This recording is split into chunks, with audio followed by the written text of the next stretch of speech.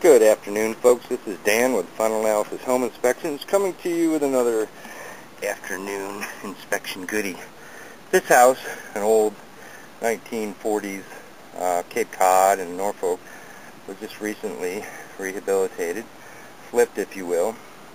And I'm here to show you some plumbing work. This house is completely replumbed by some so-called licensed professional plumbers, but found quite a few problems in the crawl space.